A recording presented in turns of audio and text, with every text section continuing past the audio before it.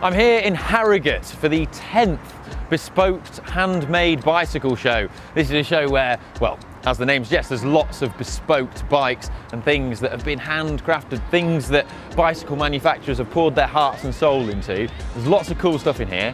I can't wait to show you, so let's go in.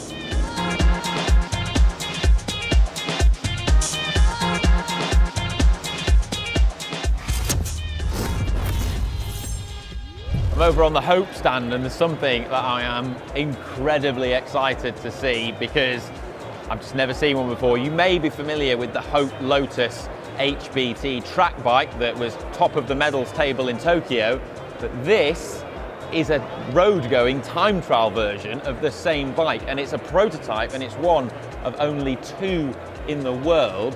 This one was actually ridden by Ethan Vernon at the Under-23 World Championships, and well, it's quite different, and it's cool to see quite a lot of modifications on it to turn it into a road-going bike.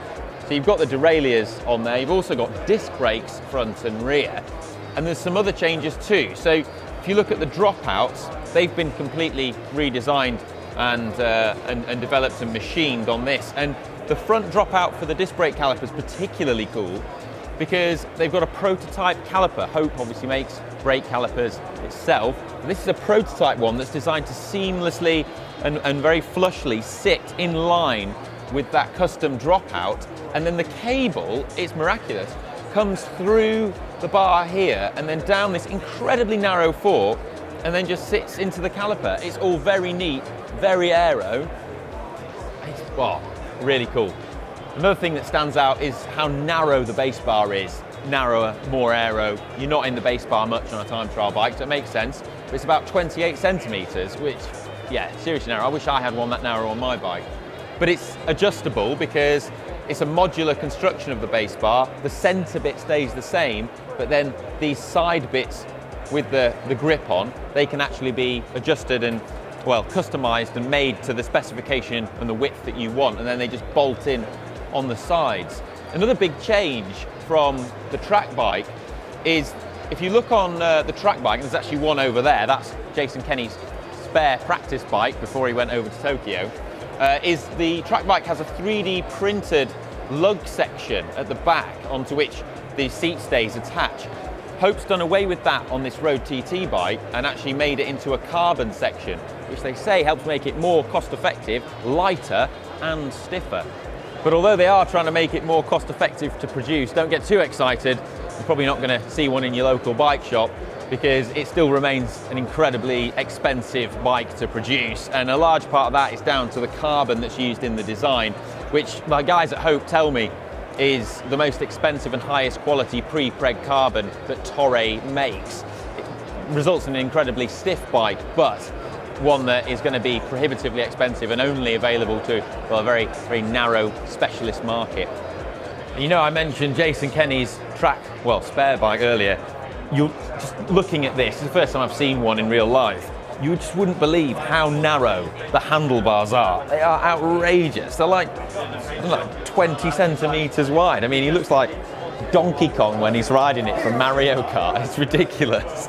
Another cool detail about Kenny's bike is it's got a custom saddle on. I'm informed that a lot of the riders in the British cycling team had custom saddles made by Simmons Racing. He's the guy that's also responsible for the one-piece molded custom carbon shoes that a lot of the riders use that you may have seen us talk about on the channel before. But you can see the Simmons Racing logo underneath this very light carbon saddle. And now for something completely different from a company called Team. Now, this is a company that has its origins as far back as 1912, and the name Team actually comes from a racer from that period. But these are luxury, well, luxury kind of urban bicycles. It's a French brand, and I mean this bike it's absolutely magnificent. So it has Di2 on it, and it's got these bespoke Di2 buttons on the handlebar here that are beautifully integrated on these chromed buttons, and they change gear on an 11-speed Alpine Shimano Di2 hub at the back, and it's just beautiful. It's very functional, but just a very sort of couture, nice design. And other features on it are you can sort of customize the aesthetic of the bike. So These are actually fabric covers that go on the tubes that can be removed and tailored to your preference. So if I remove them, you can see the nice white tubes underneath. It's all very nice. You've got a beautiful leather saddle. These rims here are actually beechwood, just to give a really nice aesthetic, but underneath it's like a composite structure with a carbon core in the middle to make sure that it is still strong and light. And then for just added urban functionality, you've got a Gates carbon drive for minimal maintenance, and just all around the attention to detail is just, it's very nice. I mean, chrome everywhere, these beautiful leather cable covers, and the cables are nicely integrated, and under here they've put a really neat, really nicely made USB charging port for the Di2 system. Very nice. But if you're wondering how much it costs, well, it's one of those if you have to ask kind of prices.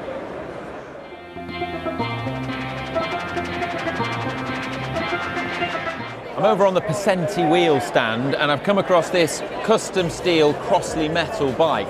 It's got some very interesting design ideas on it I'm going to share with you. So first is the fork. It's a monoblade design, sort of a homage to a Cannondale Lefty, and it just looks incredible, especially with this massive custom head tube with huge bearings in it. It's a very sort of impressive looking thing. Also, this is an aerofoil section on this single fork blade too. But another thing that's in common with a Cannondale bike is, well, something that's in common with the Cannondale Topstones, is that the rear wheel alignment is offset by 12 millimeters, and this is a feature that is found on the Cannondale Topstone. The reason for this is it allows you to dish the rear wheel rim centrally over the rear wheel axle, which means you can have even spoke tension on both the drive side and the non-drive side spokes. Now, Poppinz is making a big deal of this and saying that that's a really important design feature, because with bigger tyres, and especially tubeless tyres, they have a tendency, according to Poppinz, to actually change the spoke tension of your wheel when you mount the tubeless tyre and pump it up. And this can cause greater problems when you have uneven spoke tension to begin with on the non-drive side and the drive side, because that wheel rim is off-centered. So they're trying to eliminate that problem. But yeah, very, very interesting idea. This is a cross-country mountain bike, but don't adjust your sets because it's from Quirk Cycles, a small independent frame builder in London that also makes a lot of gravel bikes. And the reason why I'm showing it to you is because it has just a stunning attention to detail throughout the bike in terms of customization, and this is then applied onto the other bikes that Quirk makes. So look at this, well, look at the chain set here. It's actually a SRAM GX chain set.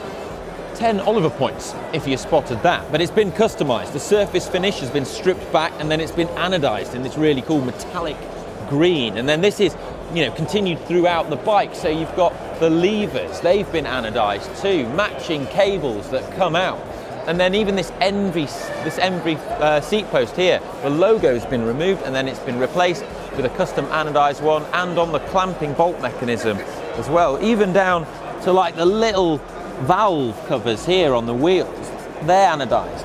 And then when we get onto the rear mech, it's brilliant. So it's actually a combination of different SRAM components. That's a SRAM Force lever there, and this part is the GX mech, and then it's got a custom cage fitted onto it with oversized pulley wheels for added bling.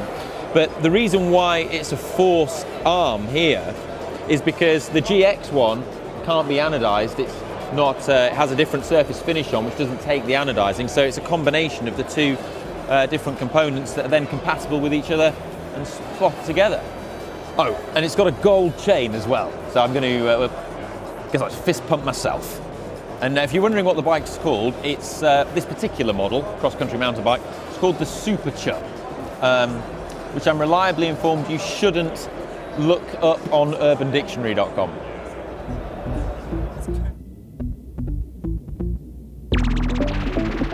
This is the Silver Eagle. Now, you may remember this bike because last time I was at the Bespoked show, I met Neil Campbell, who was planning to ride this bike in the hope of breaking the land speed record behind a slipstream. Now, since then, he's achieved that goal, and this blows my mind. He rode a speed of 174 miles an hour. Now that's still technically slower than the fastest ever woman, but he's the fastest male. And the women's record is 184 miles per hour, but 174 miles per hour, incredible. He did it at Elvington Airfield in August 2019. And well, consequently, the bike now has some battle scars. So going that speed puts enormous stress on the tyres. There's actually like melted tar from the Elvington runway on the sides of the tyres, and the surface of the tyres, they're just really damaged and worn away.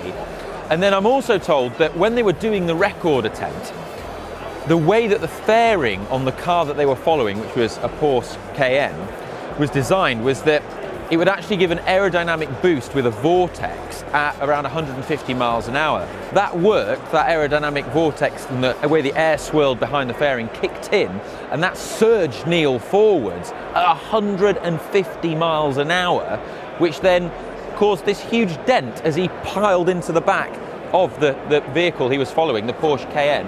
And there's a dent here in this huge thick steel tube. That nearly caused him to fall off and potentially die. Thankfully he didn't, but he was sick inside his helmet, I'm told. Astonishingly managed to stay upright and carry on going up to 174 miles an hour and break the record. But I mean, it just blows my mind. It would be absolutely petrifying to attempt that, but what an incredible piece of engineering. And Neil's actually looking to attempt the record again and hopefully break it and go, well, perhaps 200 miles an hour. And in order to do that, they're going to need a car to follow. So if you happen to own a really fast estate car, something like an Audi RS6 or a Porsche Panamera Turbo, then, well, get in contact in the comments section below and you could be part of history. I'm over on the Restrap stand and they've got some very nice new bike packing bags that they've made as a collaboration with Look. Now, for those of you unfamiliar, Restrap is a Yorkshire-based brand that's been going from strength to strength, and their bags are handmade in Leeds. And actually, when you get one, it's well, it says on it who it was made by. This one was made by Pamela. There you go. Anyhow, these new bike packing bags, what makes them really nice is the special fabric that's used on them, which is highly reflective in this kind of like iridescent fashion. I filmed it on my phone to show you, which you can see now with the torch enabled, so it's pinging straight back, and it lights up just in so many colours and makes you highly visible to motorists when their headlights are reflected back at them. There's 3 bags on offer, so there's a seat post bag, a top tube race bag, and if you're one of the trendy cool kids, you'll probably have one of these already, but a canister bar bag too. It's very nice. All the cool kids use those on there. I don't have one. So you've got a beautiful retro frame or a nice steel framed bike. One of the issues you might have is putting a chain set on it from one of the modern big group set brands and then it looking kind of a bit sleek and modern and not quite fitting the aesthetic of the bike. Well, a solution could be one of these. These are absolutely beautiful, from a company called Chatterley, and they're kind of like sort of retro modern chain sets. I mean, look at the aesthetic of this. It's absolutely beautiful, machined from high quality aluminium, and it's exquisite. It's designed for a square taper English threaded bottom bracket as well. I can show you here they're doing narrow wide 1x1s as well as 2x chain rings, but it just looked absolutely perfect on a nice steel framed custom bike. The origins of the company is quite interesting.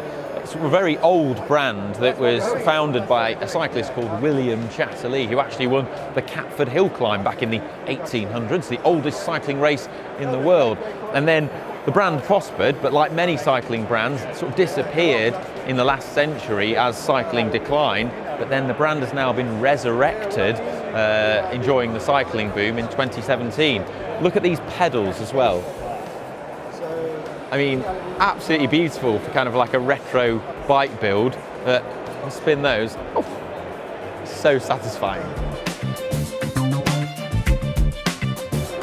I love this kind of stuff because it's like with cars and automotive, you see things like the Singer 911, if you've not seen that before, like a modern interpretation using modern manufacturing methods of sort of retro designs and retro tech. But I want to know, what do you guys think? If you had a nice steel framed custom bike, would you like to have sort of this kind of chain set on there, or would you opt for a more sort of modern Shimano type design? Let us know in the comments. Also, cool fact, Chatterley actually made the undercarriage for the de Havilland Mosquito in World War II. My favourite aeroplane. I hope you've enjoyed this look at some of the really cool and beautiful things that are here at the Bespoke Bike Show in Harrogate, and let us know in the comments what the favourite thing is that we've shown you so far is, and make sure you subscribe because there's a lot more stuff to show you here. So I'm gonna go and make another video and look at some of the beautiful cool bikes that are on show, because there's just so many nice passion projects and things that people have poured their heart and soul into creating, and I just can't wait to show it to you. So right, I'm gonna go. See you in a bit. Bye.